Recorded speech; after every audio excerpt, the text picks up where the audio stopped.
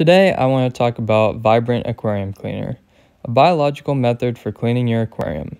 It states that it removes algae and clears water. One thing I can confirm is that it removes algae. I can't really tell that it clears water because I didn't really have that problem yet, but it would make sense if there's a bacterial bloom that this product can help with that. Basically, this stuff is a secret blend of heterotrophic bacteria, which are bacteria that eat other organisms and don't synthesize their food from light. It also needs to be dosed regularly as this specific bacteria can't reproduce in aquaria. I don't really know the extent of that truth, but I'll choose to believe them because this works so well. One word of caution is to use this on tanks that are established, I'd say about 6 months or so, or if you have a relatively new tank with really high nutrient issues. I didn't really listen to this advice in one of my tanks, and I used it on my Fluval Evo 13.5 gallon. And it was only 2 to 3 months old, and I ended up with dinoflagellates shortly after.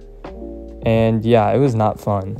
There's a lot of conflicting information about the cause of dinoflagellates. The consensus for a long time was that there's too low nutrient levels, and it allows dinos to dominate the tank. But some people are arguing now that nutrient levels shouldn't be to blame for dinos overtaking the tank.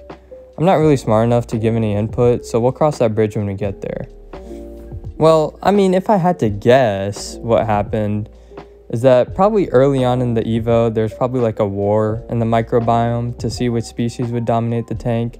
And when I added the Vibrant, which helped kill off algae and other bacteria, the dinos were able to use that to their advantage and start rapidly reproducing and thus taking over the tank. I feel once you have a tank that's established enough, there's a sufficient microorganism population that would still exist after the Vibrant would kill off algae and bacteria, which prevents bacteria like cyano or dinoflagellates to become the dominant species.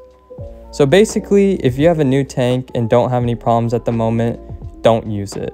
If and when algae starts to get uncontrollable, it would be safe to use it, but make sure you ease into it and gradually increase the dosage. For example, if you need to dose twice a week, start with dosing once a week, and after a month, you can continue to twice a week. You can also start once your tank gets old enough. Moral of the story, don't fix what ain't broke. Just a quick disclaimer, this is my experience with the product. You might have a completely different experience that contradicts my conclusions. This stuff is not really understood well yet, and there's still a lot of different variables that can come to play when this product is being used in various tanks. Other than that, this is a very effective product, and it's much better to underdose rather than overdose this. It was able to clear a lot of film algae, and I have read reports of it cleaning bubble algae. I don't really have to clean the walls of my tank as much anymore, which is a huge plus. I used to have to clean the walls almost every other day, and now it's once a week, and that in and of itself is amazing. So in the end, this is a godly aquarium product, but you can't really use it willy-nilly, so make sure to use this carefully and you'll see great results. I'll see y'all in a bit.